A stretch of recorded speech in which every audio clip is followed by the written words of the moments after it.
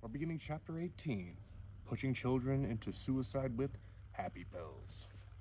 Of Deadly Medicines and Organized Crime, How Big Pharma Has Corrupted Healthcare, by Peter C. Goetze.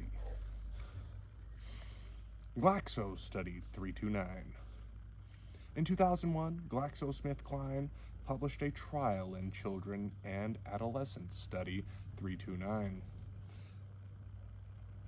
This study reported that Paxil Serozat was effective with minimal side effects, and it was widely believed and cited no less than 184 times by 2010, which is remarkable.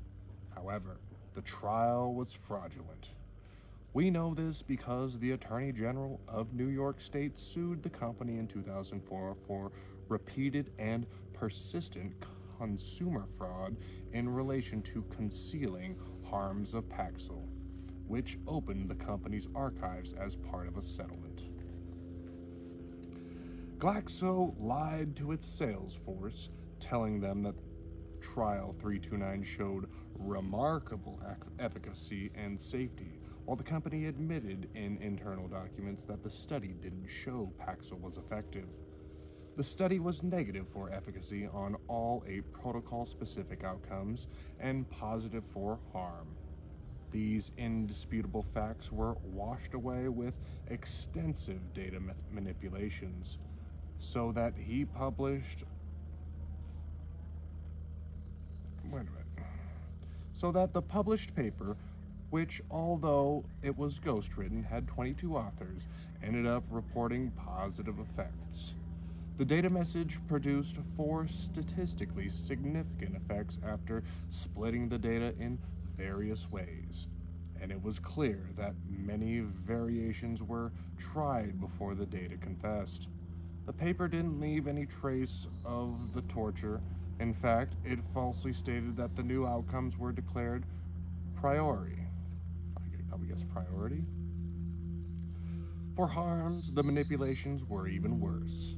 The internal unpublished study report that became available through litigation showed that at least 8 children became suicidal on Paxil versus 1 on placebo. This was a serious and statistically significant harm of Paxil.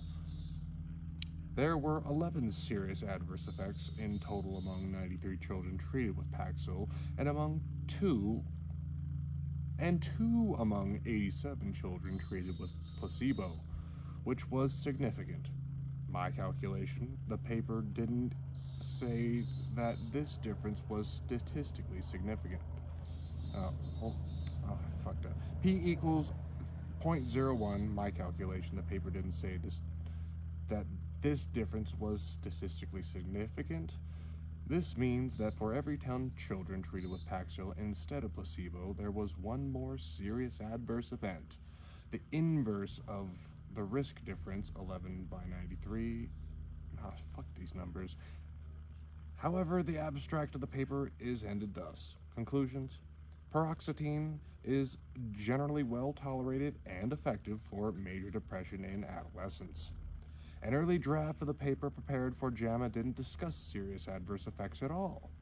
JAMA rejected the paper, and later drafts mentioned that worsening depression, emotional liability, headaches, and hostility were considered related or possibly related to treatment. The published paper didn't mention the serious adverse effects, but only headache in 1 patient was considered by the treating investigator to be related to paroxetine treatment. I have my doubts about whether the drug investigators really made these decisions, as the adverse events were reported to the company and appeared in earlier drafts. It's more likely that it was people employed by Glaxo that interpreted the drug's harm so generously. In the published paper, 5 cases of suicidal thoughts and behavior were listed as emotional liability, and 3 additional cases of suicidal ideation or self-harm were called hospitalization. At least 3 adolescents treated or attempted suicide, but this wasn't described in the paper. Its first author, Martin Keller, wrote that they were terminated from the study because of non-compliance. There were other issues the published paper said nothing about. For one of the suicidal teenagers, the treating psychiatrist asked a researcher involved with the study to break the blind, which he refused, although the protocol provided for this. Another non-compliant teenager ingested 82 tablets of paracetamol, which is a deadly dose. Most curiously, another teenager was enrolled with the same trial number as the suicidal one. Although this should be impossible, but perhaps the new patient took what remained of the study drug? This raises the uncomfortable question whether some patients who had fared badly were excluded from the trial. When the FDA demanded the company to review the data again, there were 4 additional cases of intentional self-injury, suicidal ideation or suicidal attempt, all on paroxetine. Keller is some character. He double-billed his travel expenses, which were reimbursed both by his university and the drug sponsor. Further, the Massachusetts Department of Mental Health had paid for Brown's psychiatry department, which Keller chaired, hundreds of thousands of dollars to fund research that wasn't being conducted. Keller himself received hundreds of thousands of dollars from drug companies every year that he didn't disclose. A social worker found a computer disk in the hallway and opened it to see whom she should return it to. She realized that adolescents were listed as if they had been enrolled in a study, which wasn't true. It seemed that they were made up, which would have been tempting given that $25,000 was offered by the drug company for each vulnerable teenager. The president of a chapter of the National Alliance for the Mentally Ill, supposed to be a patient advocacy group, but heavily supported by Big Pharma, lectured for patients and their relatives on drug company money, which he didn't reveal, and the honoraria were whitewashed. Keller never admitted there was anything wrong with the way he reported Study 329, and his misdeeds didn't harm his career. His department had received $50 million in research funding, and a spokesperson from Brown said that Brown takes seriously the integrity of its scientific research. Dr. Keller's research regarding Paxil complied with Brown's research standards. Well, thanks for letting us know that. With such ethical standards, we should never apply for a job at Brown's. The role of the Journal of the American Academy of Child and Adolescent Psychiatry, was similarly depressing.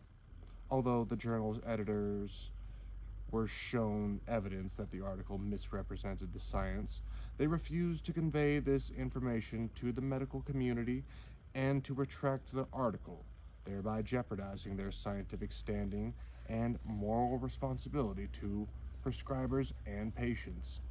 An explanation for this passivity can be likely found by following the money that goes to the journal's owner. What caused the greatest public uproar was that Glaxo pushed its drug for use in children. Although it not only didn't work in children, it was also very harmful, and it wasn't even approved for use in children. The illegal marketing involved withholding trials showing Paxil was ineffective. An internal company document showed that the company knew what it was doing. It would be commercially unacceptable to include a statement that efficacy had not been demonstrated, as this would undermine the profile of paroxetine. The ruthless marketing worked. From 1998 to 2001, 5 million prescriptions a year were being written for Paxil and Zoloft for children and adolescents. We should remember that there are real tragedies behind the numbers and real people who have paid with their lives for the company's unscrupulous lies, frauds, and crimes. Frauds and crimes. I thought that was a question mark. Matt Miller was unhappy. Having moved to a new neighborhood and a new school, Matt was thrust into unknown territory without his support system of old friends with whom he had grown up. That summer, Matt was prescribed Zoloft and was told to call his doctor in a week. On a Sunday night, after taking his 17th pill, Matt went to his bedroom closet where there was a hook just a little higher than he was tall. Matt hung himself, having to lift his legs off the floor and hold himself there until he passed out. He was only 17 years old.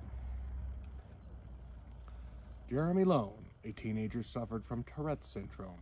To treat his uncontrollable tics and verbal outbursts, his neurologist prescribed Prozac. 3 weeks after starting the medication, Jeremy hanged himself in the woods behind his house. Candace, a 12-year-old girl, was prescribed Zoloft because she suffered from anxiety. She was a happy child and never been depressed or had suicidal ideation. She hanged herself after 4 days. Vicky Hartman was given a sample pack of Zoloft by her child's doctor. She didn't suffer from any mental disorder, but mentioned she needed a pick-me-up to help with stress. Soon after starting the medication, she shot her husband and herself. A man hanged himself after taking Prozac, which his cardiologist had prescribed for chest pain, and a woman shot herself after taking Prozac her family doctor had prescribed for migraine. 20-year-old student Justin Chelsek had trouble sleeping and was prescribed sleeping pills by his doctor. A few days later, he complained to the doctor that the pills made him feel groggy and depressed. The doctor gave him Paxil, and Justin told his mother that Paxil made him feel awful, wound up jumping and unable to sit or concentrate. 2 weeks later, the doctor gave him another SSRI, Effexor, venlafaxine, which caused a seizure after the first tablet. Justin still felt really bad, and 3 weeks after he took his first Paxil tablet, he hanged himself. Justin had no history of depression, and if he hadn't used the term depressed, he might not have been prescribed SSRIs. Abracadabra, careful with your speak, people. He had just trouble sleeping. In the days before his death, Justin described a feeling of wanting to jump out of his skin, a symptom typical of akathisia, which may lead to suicide.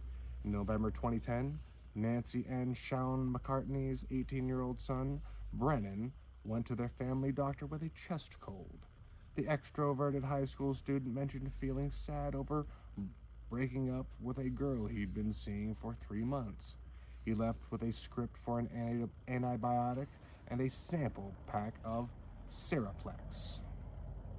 Nancy expressed concern, and Brennan had no history of depression, but he assured her the doctor had said it would help. On the 14th day, Brennan seemed agitated when he left the house, and he failed to come home. The next day, his body was found. He had hung himself in a local park. Nancy wanted to warn other Canadians about Seraplex and submitted an adverse reaction report, and when she noticed a typo on her entry, she called the Vigilance branch requesting a correction. She also asked for an updated copy, but was told she'd have to file an access to information request. 7 months later, anyone searching Seraplex on MedEffect would find 317 reports, including 5 suicides, 12 suicide attempts, and many references to suicidal ideation, but not Nancy's submission. When the journalist writing about the tragedy asked Health Canada why its spokesperson responded weeks later saying the entry was in the database and provided a screen grab. However, subsequent searches using the same terms failed to find it. It's unbelievable. Not even suicides reported to the authorities may be traceable in their records. Here is an example that the advertising of prescription drugs to the public, which is legal in the United States, can kill healthy people who don't need them.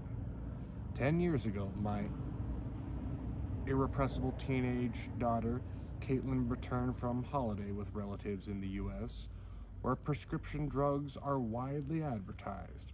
She saw an ad for an antidepressant called Prozac and wanted to try it. She went to our local GP, and it took her 8 minutes to get the prescription. 63 days later, during which time she descended into unprecedented chaos, including neural twitches, violent nightmares, and self-harm, she hanged herself. Concealing suicides and suicide attempts in clinical trials. I shall explore here what the true risk of suicide and suicidality with SSRIs are. They are certainly much larger than what the drug companies have told us. David Healy performed a study in 20 healthy volunteers, all with no history of depression or other mental illness. And to his big surprise, 2 of them became suicidal when they received sertraline or Zoloft. One of them was on her way out the door to kill herself in front of a train or a car when a phone call saved her. Both volunteers remained disturbed for several months later and seriously questioned the stability of their personalities. Pfizer's own studies in healthy volunteers had shown similar deleterious effects, but most of these data are hidden in company files. FDA reviewers and independent researchers found that the big companies had concealed cases of suicidal thoughts and acts by labeling them emotional liability. However, the FDA bosses suppressed this information. When Safety Officer Andrew Marshholder concluded that SSRIs caused increased suicidality among teenagers, the FDA prevented him from presenting his findings at an advisory meeting and suppressed his report. When the report was leaked, the FDA's reaction was to do a criminal investigation into the leak. There were other problems. In data submitted by GlaxoSmithKline to the FDA in the late 1980s and early 1990s, the company had included suicide attempts from the washout period before the patients were randomized in results for the placebo arms of trials, but not for the paroxetine arms. A Harvard psychiatrist, Joseph Glenmullen, who studied the released papers for the lawyers, said that it's virtually impossible that Glaxo simply misunderstood the data. Martin Brecker, the FDA scientist who reviewed paroxetine's safety, said that this use of the washout data was scientifically legitimate. Indeed, I believe it's fraud. David Healy wrote in 2002 that, based on data he had obtained from the FDA, 3 of 5 suicide attempts on placebo in a sertraline trial had occurred during washout rather than while on placebo, and that 2 suicides and 3 of 6 attempts on placebo in a paroxetine trial had also occurred in the washout period. Healy's observations weren't denied by Pfizer and Glaxo, but Glaxo again provided a glaring example that their lies are not of this world. The drug versus true placebo analysis Dr. Healy describes is not only scientifically invalid, but also misleading. Major depressive disorder is a potentially very serious illness associated with substantial morbidity, mortality, suicidal ideation, suicidal attempts, and completed suicide. Unwarranted conclusions about the use and risk of antidepressants, including paroxetine, do a disservice to patients and physicians. So, should we trust people who deliberately hide suicidal harms of their drug and hide trials that showed no effect and make billions out of their frauds, who are only responsible to their shareholders and who nonetheless want us to believe that patient welfare is their primary concern? Or should we trust an academic like Healy whose job it is to take care of the patients? At least 3 companies, Glaxo, Lilly, and Pfizer, added cases of suicide and suicide attempts in patients to the placebo arm of their trials. Although they didn't occur while the patients were randomized to placebo, the omissions can be important for their companies in court cases. For example, a man on paroxetine had murdered his wife, daughter, and granddaughter and had committed suicide. But in its defense, Glaxo said that its trials didn't show an increased risk of suicide on paroxetine. The pervasive scientific misconduct had distorted seriously our perception of the benefits and harms of SSRIs. An example, a 2004 systematic review showed that when unpublished trials were included, a favorable risk-benefit profile changed to an unfavorable one for several of the SSRIs. Also in 2004, a researcher used the full report of Glaxo's trial that were made available on the internet as a result of litigation, and he found in his meta-analysis that paroxetine increased significantly suicidal tendencies, odds ratio 2.77, 95% confidence interval, I don't know that shit. He included 3 trials, among them the unpublished study 377, which didn't show that paroxetine was better than placebo. Glaxo had stated in an internal document that there are no plans to publish data from study 377. He also included the infamous study 329.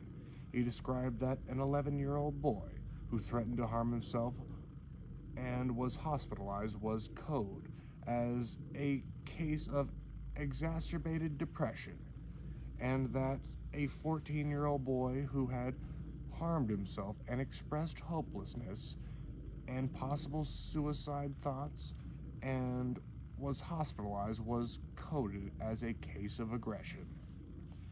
It is widely believed that SSRIs only increase suicidal behavior in people below 25 years of age, but this is not correct.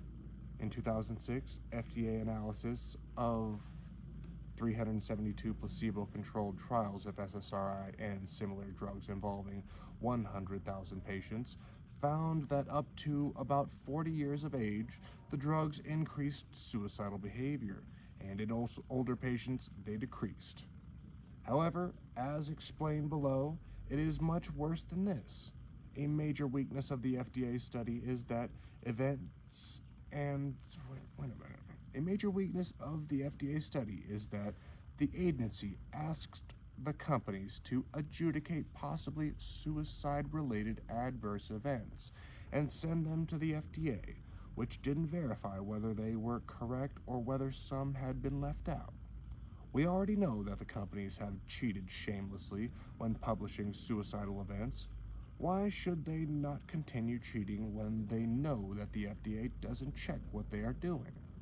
Furthermore, collection of adverse effects wasn't limited to within 1 day of stopping randomized treatment, although stopping an SSRI increases the risk of suicidality for several days or weeks. This rule, therefore, also seriously underestimated the harms of SSRIs. Other data show that the huge FDA analysis cannot be reliable. An internal Lilly memo from 1984 reported that the German drug agency described 2 suicides and 16 suicide attempts among only 1,427 patients on fluoxetine in clinical trials, even though patients at risk of suicide were excluded from the trials. A memo from Lilly, Germany listed 9 suicides in 6,993 patients on fluoxetine in the trials. In contrast, there were only 5 studies in total in FDA's analysis of 52,960 patients on SSRI drugs, or 1 per 10,000 patients, although one would have expected 74 and 68 respectively. based on 2 Lilly reports, or 13 per 10,000 patients. Many suicides are missing in the FDA analysis. In a 1995 meta-analysis, there were 5 suicides on paroxetine in 2,963 patients, which is 17 per 10,000 patients. This meta-analysis wrongly reported 2 suicides on placebo, which had occurred in the washout period. The UK drug regulator was much more careful than the FDA and did not only search for suicide terms in the documents, but also read text in case report forms and narratives. They showed that paroxetine was harmful in adults with major depressive disorder.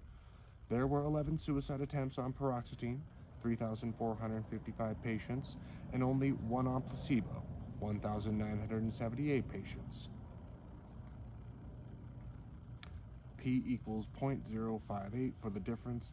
I wonder why no suicides were reported, as we would have expected 6 on paroxetine. A 2005 meta-analysis that built on data in a report the UK drug regulator had made found 9 suicides in 23,804 patients, or 4 per 10,000. This was an unusually low rate, and it had been shown that the companies underreported the suicide risk. There were other oddities. The researchers found that non-fatal self-harm and suicidality were seriously underreported compared to the reported suicides. A 2005 meta-analysis of published trials, including 87,650 patients, conducted by independent researchers, included all ages, found double as many suicide attempts on drug than on placebo. Even so, they found that many suicide attempts must have been missing. For example, by asking investigators, some of whom responded that there were suicide attempts they had not reported, while others replied that they didn't even look for them in their trials. There were other issues related to the trial design and likely led to underestimation of suicide attempts. For example, events occurring shortly after active treatment is stopped might very well be caused by the drug, but were not counted. It is abundantly clear that suicides, suicidality, and violence caused by SSRIs are grossly underestimated, and we also know the reasons. First, there is outright fraud. Second, many suicidal events have been coded as something else. Third, the drug industry has taken great care to bias its trials by only recruiting people at a very low risk of committing suicide.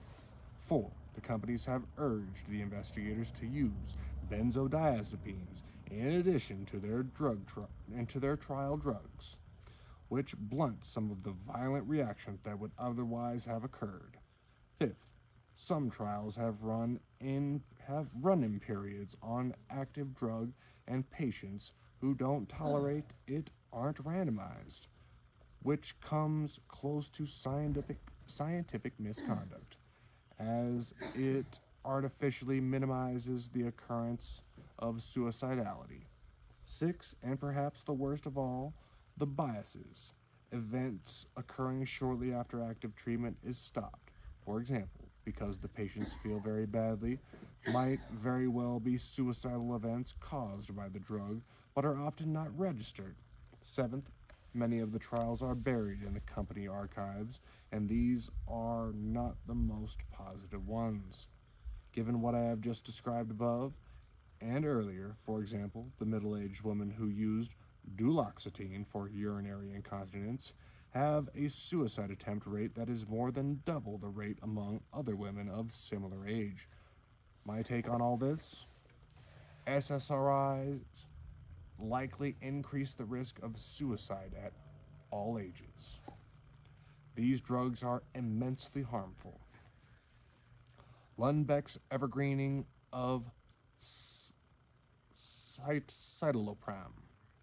Lundbeck launched citalopram, Cypramil, or Celex, in 1989, It became one of the most widely used SSRIs and provided the company with most of its income. That was a risky situation to be in, but Lundbeck was lucky. Citalopram is a stereoisomer and consists of two halves, which are mirror images of each other, but only one of them is active. Lundbeck patented the active half before the old patent ran out and called the rejuvenated Me Again drug escitalopram, Cipralex, or Lexapro, which it launched in 2002. When the patent for citalopram expired, generics for Cipramil entered the market at much lower prices, but the price of Cipralex continued to be very high. When I checked the Danish prices in 2009, Cipralex costs 19 times as much for a daily dose as Cipramil. This enormous price difference should have deterred the doctors from using Cipralex, but it didn't. The sales of Cipralex were 6 times higher in monetary terms than the sales of citalopram, both at hospitals and in primary care. I calculated that if all patients had received the cheapest citalopram instead of Cipralex or other SSRIs, Danish taxpayers could have saved around 30 million euros a year, or 87% of the total amount spent on SSRIs. How is it possible for doctors to have such a blatant disregard for the public How is it possible for doctors to have such a blatant disregard for the public purse to which we all contribute, and why can it continue year after year? The old recipe with a blend of money and hype research seems infallible. The psychiatrist described vividly that when Lundbeck launched Cipralex in 2002, most of the Danish psychiatrists, she did say most, although there are more than 1,000 psychiatrists in Denmark, were invited to a meeting in Paris. That meeting seems to have been enjoyable, with expensive lectures, of course, from Lundbeck's own stable, luxurious hotel and gourmet food, a so-called horror trip. Under influence? No, of course not. A doctor doesn't get influenced, right? When the patent of Cipramil was expiring, Jack M. Gorman published an article in a special supplement of CNS Spectrums, a neuropsychiatric journal he edits. The article concluded that escitalopram may have a faster onset of action and greater overall effect than citalopram. Gorman was a paid consultant to Forrest that marketed both drugs in North America, and Foster paid MedWorks Media, the publisher of CNS Spectrums, to print the article. At the same time, Medical Letter, an independent drug bulletin with no advertising, also reviewed the two drugs and found no difference between them. On the occasion where I was invited to give a lecture for Danish psychiatrists, I expressed my doubts that a drug could be better than itself to a person sitting close to me at the lunch table. She was a chemist working at Lundbeck and didn't agree. She sent me a copy of Gorman's paper, which on page 2 says, "Brought to you by an unrestricted educational grant from Forest Pharmaceuticals Incorporated." Oh no, I thought, I would never accept an unrestricted educational grant from a drug company, not even in the form of a reprint. But here it was. All 3 authors worked for Forrest, Gorman as a consultant, and the others in the company. The paper was a meta-analysis of 3 trials that compared the 2 drugs with placebo. What am I supposed to make out of a paper published in a bought supplement to a journal edited by a person who is also bought by the company? Nothing, I would say. We cannot trust the drug industry, and a paper published this way is nothing but an advertisement. There are so many ways a trial can be manipulated, and in SSRI trials, it's particularly crucial how the statistician deals with dropped-out patients and other missing values.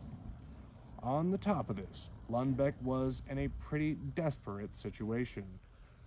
I therefore wouldn't believe anything unless I got access to the raw data and analyzed them myself. B. But it isn't necessary to go to such lengths. When what Forrest published was small differences between the two drugs and between active drugs and placebo. After 8 weeks, the difference between the two drugs was 1 on a scale that goes from 0 to 60, and the difference between the active drugs and placebo was 3. Obviously, a difference of 1 on a 60-point scale has no importance for the patients. Furthermore, as explained in Chapter 4, it doesn't take much unblinding before we find a difference of 3 between active drugs and placebo, even if the drugs have no effect on depression. There is therefore no good reason to use a drug that is 19 times more expensive than itself. The official task of the government-funded Danish Institute for Rational Drug Therapy is to inform Danish doctors about drugs in an evidence-based fashion. In 2002, the Institute reviewed the clinical documentation for Lundbeck's Me Again drug, escitalopram, and informed Danish doctors that it didn't have clear advantages over the old drug, which contained the same active substance. Lundbeck complained loudly about this in the press and said it was beyond the Institute's competence to give statements that could affect the international competition and damage Danish drug exports. Although it wasn't beyond the Institute's competence to give recommendations about new drugs, whatever the consequences for drug exports, the Institute was reprimanded by the Minister of Health, and it declined to comment when asked by a journalist for pretty obvious reasons. The Danish drug industry has tried for years to get political backing for closing down the Institute, which is a thorn in its flesh, as it reduces sales of expensive drugs, but it hasn't succeeded. It seems that our highly praised governmental institute is only allowed to tell the truth about important drugs, not about drugs we export.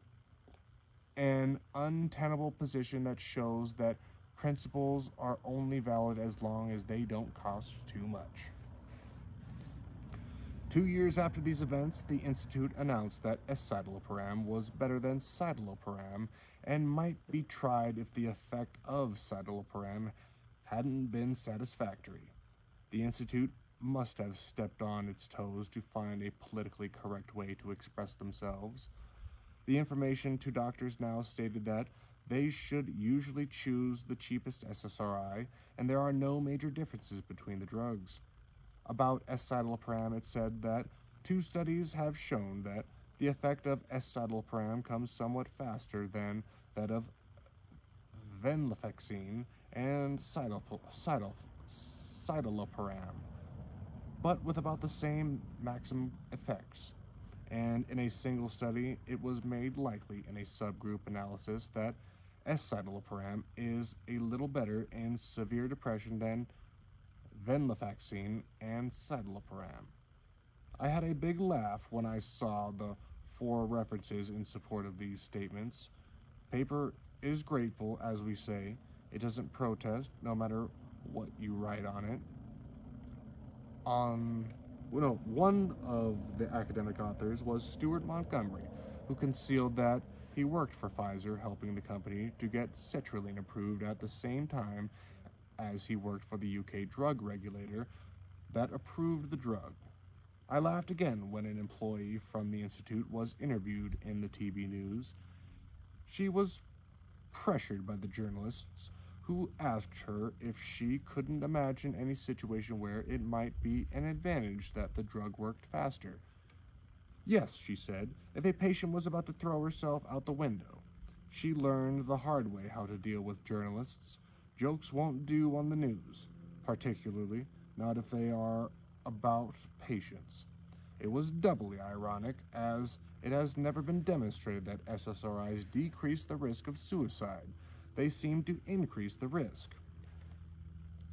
Four independent reviewers of the evidence by the FDA, the American Advisory Group Micromedics, the Stockholm Medical Council, and Danish Institute, concluded that escitalopram offers no significant benefit over its predecessor.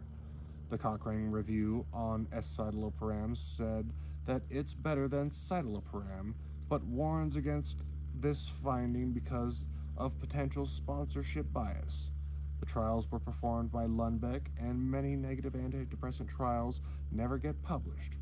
Furthermore, the reporting of the outcomes in the included studies was often unclear or incomplete.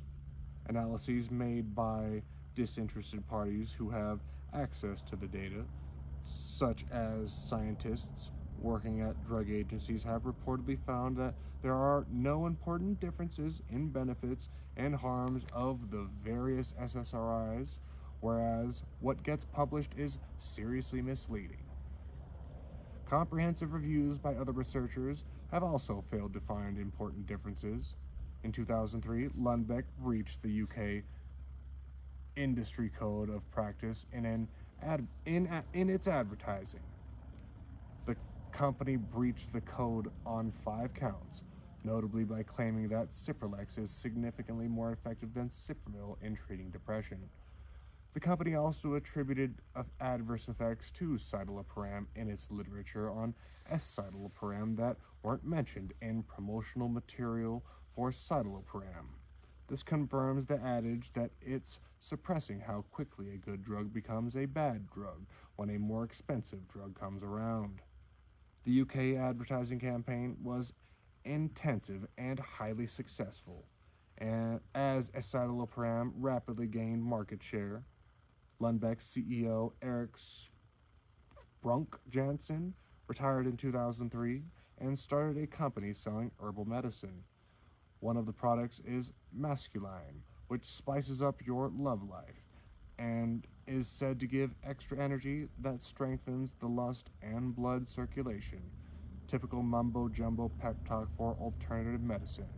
It doesn't seem to matter what the drug pushers sell, as long as they sell something. In 2011, we asked Lundbeck for unpublished trials of its antidepressant drugs, which we needed for our research on suicidality. But we were told that the company, as a matter of principle, doesn't hand out the clinical documentation that forms the basis for marketing authorization. The same year, Lundbeck's new CEO, Ulf Weinberg, denied an interview that the increase in suicidal events with happy pills in children and adolescents means that the drugs increase the risk of suicide. He even stated that treatment of depression in children and adolescents decreases the suicide risk, in violation of labeling that warns that the drugs may increase the risk of suicide. Why does any doctor trust what the companies tell them? Events in America were also interesting. In 2001, Lundbeck's American partner Forrest had performed a trial on citalopram, Celex, for compulsive shopping disorder. I'm not joking. And Good Morning America told the viewers that this new disorder could affect as many as 20 million Americans, of which 90% were women. Gorman appeared as an expert in the program and said that 80% of the compulsive shoppers had slowed their purchases on Celex. The ensuing flurry of publicity forced the APA to say it had no intention of adding such disorder to the DSM. In 2010, the U.S. Justice Department announced that Forrest had pleaded guilty to charges relating to obstruction of justice and the illegal promotion of citalopram, Celex, and escitalopram, Lexapro, for use in treating children and adolescents with depression. Forrest agreed to pay more than $313 million to resolve criminal and civil liability arising from these matters, and also faced numerous court cases from parents to children who had either committed suicide or had tried. There were also other charges that the company launched, seeding studies, which were marketing efforts to promote the drug's use.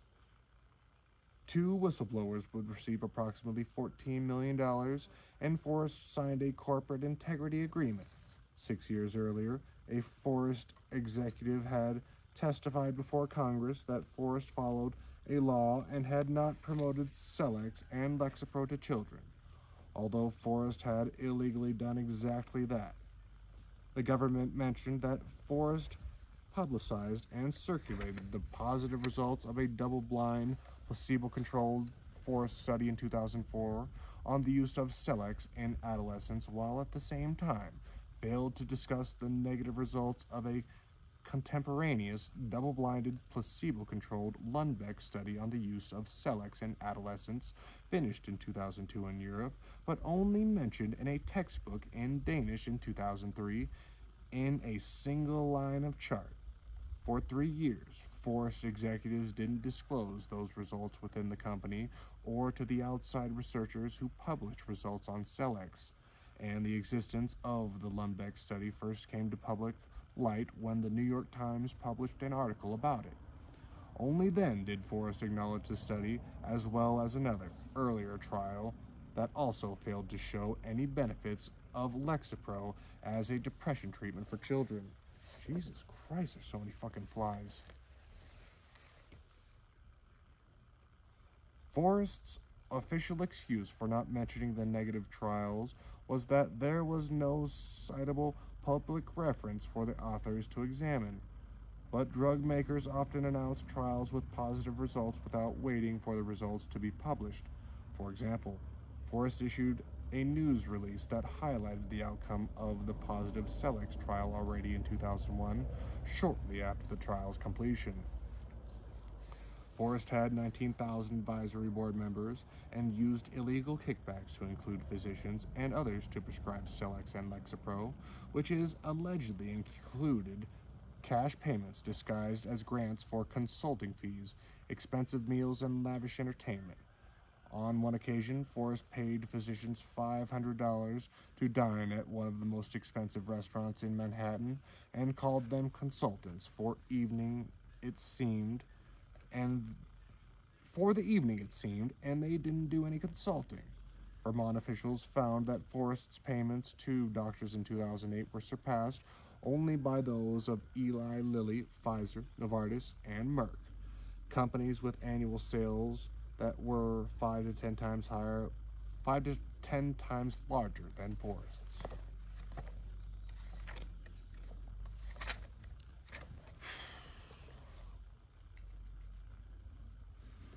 What was Lundbeck's reaction to the crimes? We know Forrest is a decent and ethically responsible firm, and we are therefore certain that this is an isolated error. Perhaps this confidence in Forrest's business ethics was related to the fact that Lexapro sold for $2.3 billion in 2008. At any rate, we do know something about what it means to be a decent and ethically responsible firm. In 2009, the U.S. Senate released documents it had requested from Forrest. They started out by saying that Forrest will communicate that Lexapro offers superior efficacy and tolerability over all SSRIs, which is pure fantasy. We are also told that the antidepressant market is the most heavily detailed category in the drug industry, and that the sales mirror the promotional effort.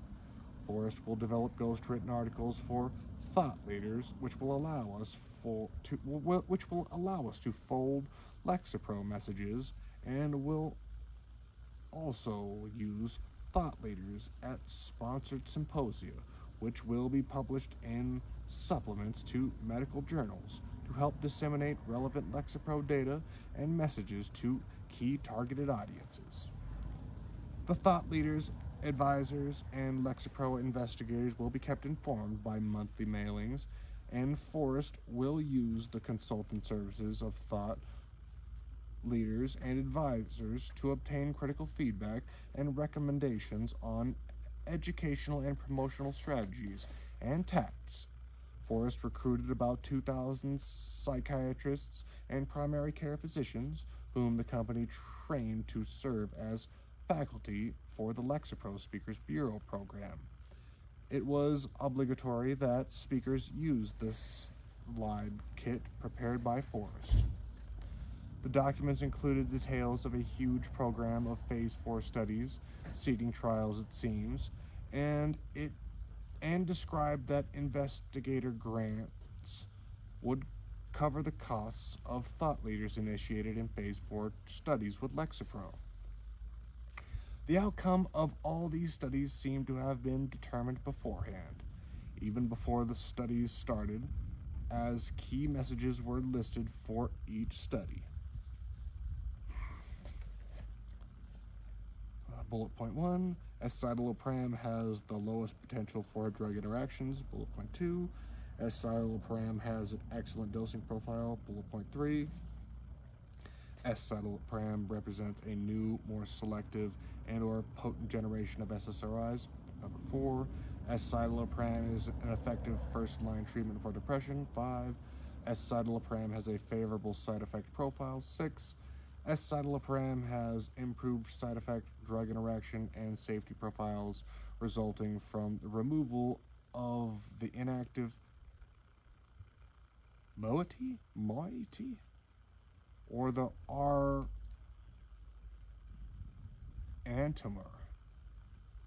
Escitalopram is a refinement of citalopram in terms of antidepressant effect and tolerability. Forrest provided unrestricted grants to professional societies, for example, the American Psychiatric Association, so that they could develop reasonable practice guidelines.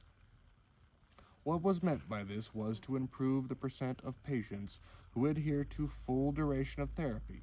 Forrest became a corporate sponsor for the American College of Psych Physicians, which provides additional marketing opportunities, and this organization was also involved with developing the reasonable practice guidelines. I could throw up. Total corruption of academic medicine resulting in immense harms to patients who cannot get off the drug once they have adhered to full duration of therapy. So this is a decent and ethically responsible firm, right? How many more pages do I got? Fuck. We're calling it. We'll pick this up later. There's too many fucking flies out here.